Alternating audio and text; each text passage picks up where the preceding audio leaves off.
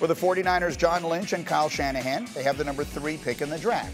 I want you to hear something that Domonique Foxworth said yesterday on our show, talking with some skepticism as it relates to the hype surrounding Trey Lance. As impressive as Trey Lance's highlights are something about those highlights give me some pause, because I look at the end zone and it says Penguins. Like, he's playing against Youngstown State. Like, let's relax. Let's calm it down a little bit. He's balling against Penguins. It's hard for me to get too excited about that tape.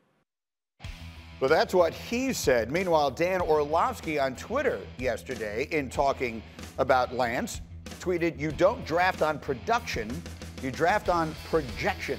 So a couple of different ways to look at this very intriguing prospect. Let's look at him a little more closely, Field and Mike T. And Dan, I'll start with you. It's usually Ryan Clark I ask to do this, but explain that tweet.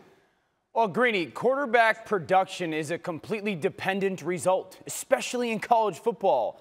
Okay, like, what was your play caller like? How did your receivers play? How good was the offensive line? Like, I've seen a lot of quarterbacks in college football that at the end of the day, they played a top 10 defense and they threw for 380 yards and 70% completion percentage. So their production was incredible. Well, 8 of those throws were screens behind the line of scrimmage that receivers took into 120 yards after the catch, right? So the quarterback production thing is such an overblown thing. I would say this, everybody at home, go on your computer right now and type in all-time college passing leaders. You're not going to find a name until you get to like 20 that's had a really good NFL career. Do it with touchdowns. You won't find a name till like 30 that's had a good NFL career. Projection is completely individualized.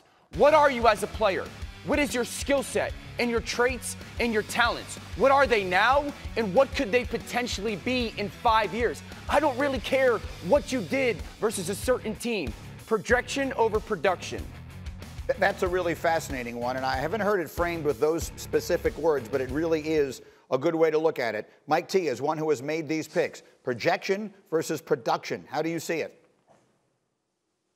There is a time and place for projection, but not what San Francisco just did, trading 2 first-round picks and a 3rd. One of the biggest mistakes I made in my career was drafting Vernon Golston with the 6th pick. It was a projection. He played with his hand down. We were transitioning to 3-4. It was a bad decision with a bad process. We should have done that in the 2nd or 3rd round. You could live to fight another day. I can't imagine that Kyle Shanahan would trade up 2 1s and a 3rd not to know who they're going to take. And when you see them flying around the country, going to Ohio State last week with Justin Fields, being in North Dakota yesterday, what that says to me and what I am hearing around the league is they are not unanimous in who they want to pick, meaning John Lynch, Adam Peters, and Kyle Shanahan. And at the Jets, we had a sign in our draft room, "In God we trust, for everyone else we need data." And I think what they're doing is they're checking those last boxes in terms of being very thorough. I kind of like that. All right, so Yates, and you sit there and you are talking to absolutely everybody. Give me the way you see it, because we're done now. I mean, the process, for the most part, is done. Fields had a 2nd pro day. Lance had a 2nd pro day. Mac Jones had 2 pro days. Where are we right now, 9 days from the draft, as far as where these quarterbacks should be expecting to go? Yeah, so Greeny, everybody has an opinion on every other team during the pre-draft process, right? So you want to know about what the 49ers' plans are? You can ask 31 other teams, because the 49ers, lips sealed. Everybody else, they've got a thought. And I will just say this, despite the fact that there's been some suggestions recently and some visits by the 49ers to both Justin Fields and Trey Lance's 2nd pro days, that almost every person that I talk to around the NFL believes the 49ers are still going to be taking Mac Jones 3rd overall. And I don't know if this is because we've had too much time to think about the pick, that we've talked ourselves into changing our minds, but I do believe that Mac Jones remains the favorite for the 49ers. And while Trey Lance and Justin Fields may not go number 3, I still think the 4 for those 2 quarterbacks is pick 9. Whether that's the Broncos or somebody moving up, I don't think any of these 5 quarterbacks slides out of the top 10.